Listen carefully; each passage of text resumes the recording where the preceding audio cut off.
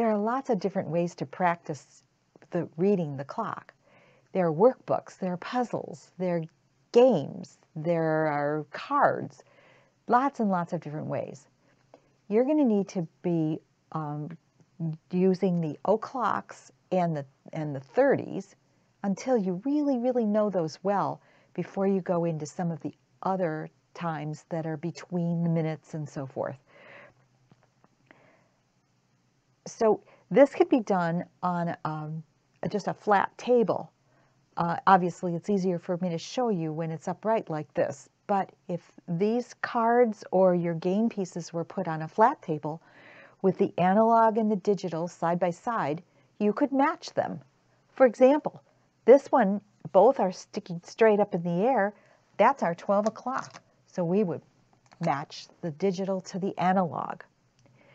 This one says 8 o'clock. The hour on this one is in between. So we're going to back up to the 11. It's going to, and then count the minutes. 5, 10, 15, 20, 25, 30. This is 11:30. Here's an o'clock, 1 o'clock.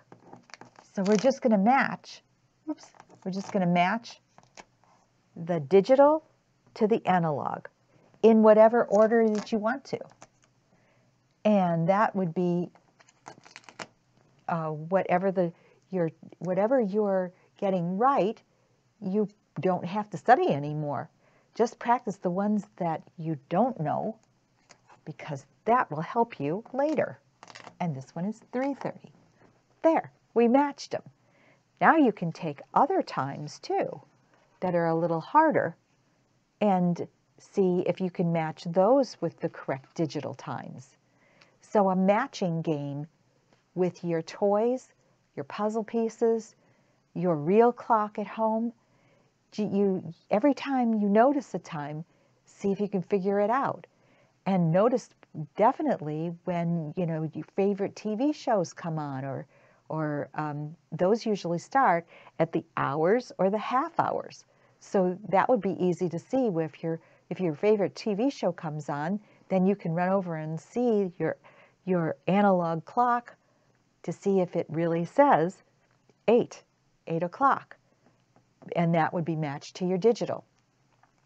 You can take your analog clock and your digital clock and look at your digital clock and run over and see what your analog clock says. So eventually you'll learn your times. But it's really important that you know how to do both of them, because you see a lot of the analog clocks in just your everyday life. So happy practicing.